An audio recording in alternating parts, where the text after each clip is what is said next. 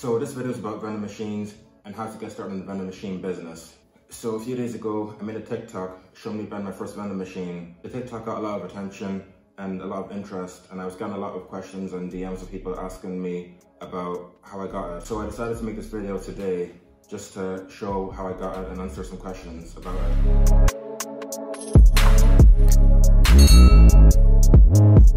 I first want to talk about how I bought it. So I bought my machine off Gumtree and I paid £500 for it. So when it comes to buying a machine, you really want to make sure that it's working perfectly, because the thing with vending machines is because each one is different, if there is a problem with it, it can be hard getting people out to fix it. Also, you should always ask, does it take the new pan coin? And that's just if you're based in the UK like I am. But the next thing that I want to talk about is how I found a location for it and how I got into that location. So the first thing is actually choosing the location. When you're choosing a location, you're ideally looking for somewhere that has high foot traffic. Foot traffic just essentially means that it's a place that a lot of people will walk in and out. You can put them in schools, local businesses, mechanics, laundromats, places like those. There's a lot of ideal places that you can choose from. Once you have potential locations picked up, the next step is to approach those businesses. When you're approaching businesses, there are two methods that you can use. The first method is going in person. The second method is calling the business. Going in person is a great method because it helps to build a personal relationship right away and it shows that you're serious.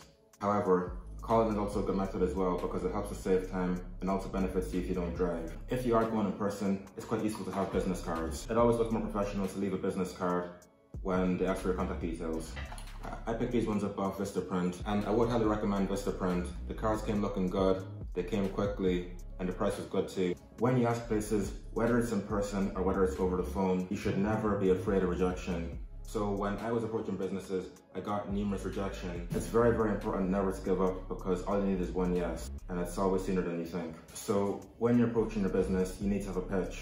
You don't need to overcomplicate it. All you need to do is just get the general message across. So normally the first thing you would do is you actually find out, do they have any vending machines? So you just simply go in and see yourself, or if you're on the phone, you would ask them. So when you approach the business or when you call the business, the first thing you'll do is to ask to speak to a manager. In most cases, they'll ask you, what's it about? And you can just say, I wanted to find out if there's any interest in taking in a vending machine. Sometimes there is no manager present and they will pass their message on. If you're in person, this is when it's best to leave your business card. So if the business says yes, you'll often have to talk about commission. Ideally, you want to offer between 10 and 15% commission. However, sometimes when it's your first deal, you might have to push it to 20. After all that is sorted, you can then move to bring it in. Vending machines are often quite heavy and difficult to move. So what I did was I paid someone to move it for me. Paying someone to move it is only a one-off investment, so it's quite worthwhile. So once the vending machine is actually in place, the next thing to do is to stock it. Ideally, you want to be able to stock your products for as cheap as possible to maximize profit. So personally, I buy my stock from my local wholesalers, which helps me get the stock for a retail price, meaning that I can make more profit on it. So in terms of stock, you can visit your local wholesalers. Also, you'd be surprised, but you can even go to Home Bargains. Home Bargains sometimes sell things so cheap that you can actually make a profit on it if you were to resell it. But please note, make sure that there's no label on the product saying multi-pack, not to be sold separately. It's an easily avoidable mistake and you just want to avoid getting into things like that. So that's it for today. I hope you all found that video helpful. And if you did enjoy it, I'd really appreciate it if you could like and subscribe. I'll be posting plenty of more content and I'd like you all to stay tuned with it. If you have any questions, please let me know in the comments. And also, I just want to thank everybody for watching. I really, really appreciate it and it means a lot to me.